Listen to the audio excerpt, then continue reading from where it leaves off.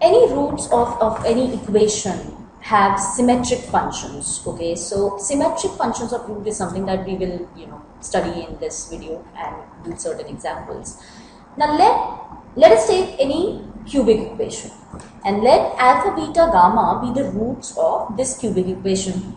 Then expressions like alpha square plus beta square plus gamma square, alpha square beta square plus beta square, gamma square plus gamma square, alpha square, alpha plus beta, beta plus gamma, gamma plus alpha, the product, okay, such expressions, okay, and so on. Such expressions are such that if any two of these alpha, beta, gamma, okay, if I interchange any two, like I interchange alpha and beta or alpha, gamma, these expressions remain unchanged. These expressions would not change, okay, if I write beta square, alpha square, because I'm interchanging alpha, beta plus gamma square, it is still alpha square plus beta square plus gamma square.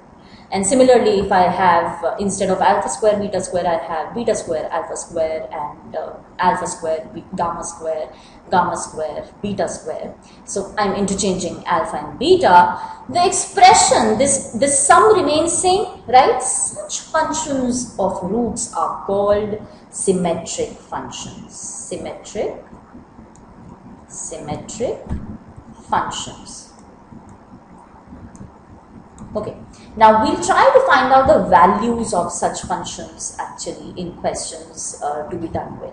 So that's what is asked a lot of time when you're talking about equations. You're asked to find out the sum of, you're given the roots are this, the roots are alpha, beta, gamma. So find out, what will be alpha square, beta square, gamma square, which you can very well find out within the equation from whatever information you have about the equation. So for example, let me give you an example.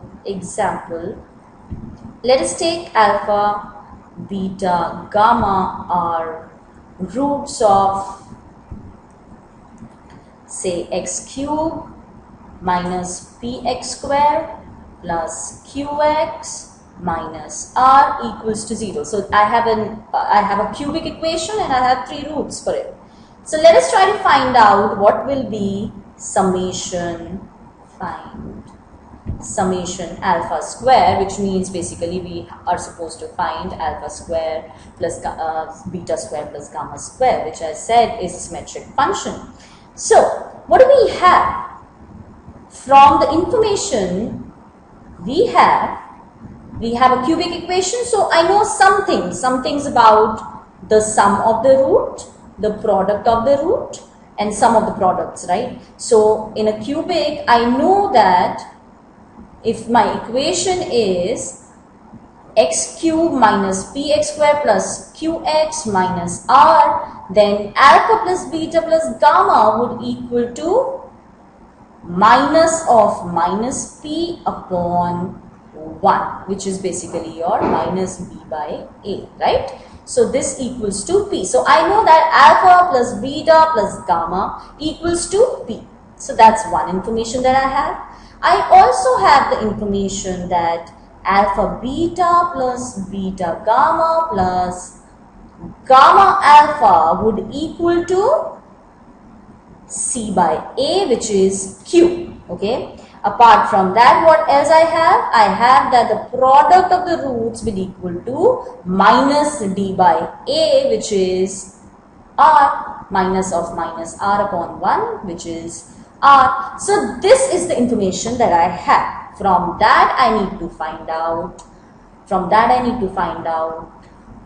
to find alpha square plus beta square plus gamma square. So probably we could do some arithmetic manipulations to find it. So let me just square alpha plus beta plus gamma.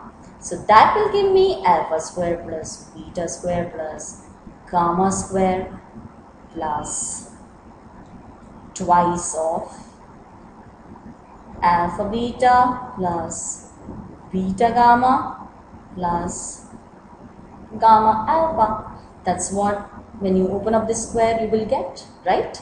So which means that p square, because the value of alpha plus beta plus gamma is p. So p square equals to alpha square plus beta square plus gamma square plus twice of, now I have the value for this expression as well, which is equal to q. So that means this will imply that alpha square plus beta square plus gamma square will equal to p square minus 2q.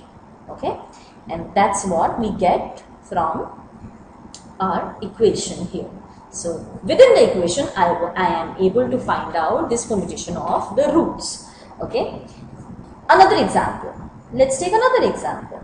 Now say I need to find out what is, find alpha square beta square, sum of alpha square beta square. Basically it means that alpha square beta square plus beta square gamma square plus gamma square alpha square. So that's what I have to figure out. Now how do we go about it? I have the value for alpha beta plus beta gamma plus gamma alpha. I have the value for this expression. Let me just square it. Now because I have to come down to square, so let me just square it. Squaring this, what will I get? Again, I will get alpha square beta square plus beta square gamma square plus gamma square alpha square plus twice of alpha square beta gamma plus beta square alpha gamma plus gamma square alpha beta. Okay, so that's what we will get. Now this means that q square actually equals to the right hand side, which is alpha square beta square gamma square plus gamma square alpha square, and plus twice of, what we can do from here is, if you notice that you have alpha beta gamma, the product alpha beta gamma comes in each of the expressions. So I can take alpha beta gamma as common, and what will remain inside is alpha plus beta plus gamma. Okay, that's what will remain inside.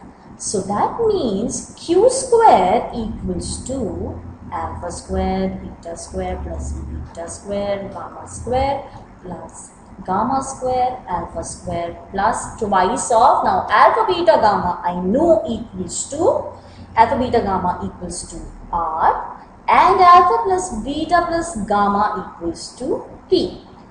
So this will imply